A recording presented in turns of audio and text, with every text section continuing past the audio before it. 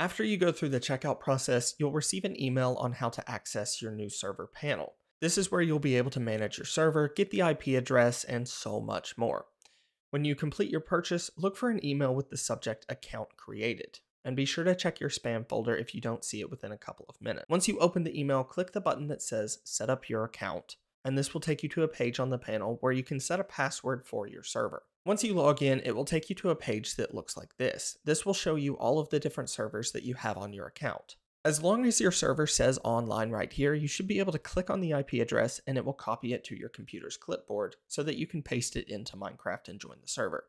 If you don't see online or you want to manage your server, you can hit Manage Server and it will take you to the actual panel of that specific server. If your server's not online, you can hit the Start button right here to go ahead and boot up the server. And if you're having any trouble or difficulty starting your server, you can hit Chat Now in the bottom corner to talk directly with one of our live chat agents. Once your server is online, you can hit the squares right here to copy the IP address to your computer's clipboard, and then head into Minecraft, hit Multiplayer, add a server, and we can add the server address right here.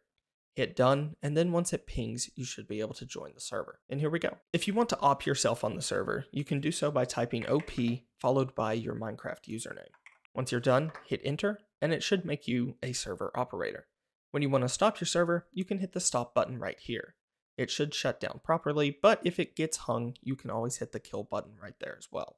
If you want to access the files on your server, you can hit File Manager up in the menu bar. If you want to change versions or add a mod pack, hit Mod Packs up in the menu bar up here, and you can select from a variety of different versions, as well as install mod packs. If you already have a version installed, you won't be able to install mod packs, so what we can do is hit Uninstall, hit Yes Uninstall, and remember this will delete all of the files on your server, and then we can go to the mod pack installer and select a mod pack that has the correct amount of RAM for our server. For Pixelmon, for example, the minimum recommendation is 6 GB and we are currently on an 8 GB plan.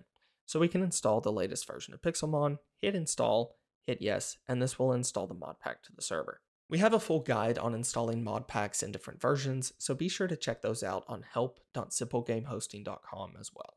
And of course, if you ever have any additional questions, you can always hit Chat Now and talk directly with someone who can help.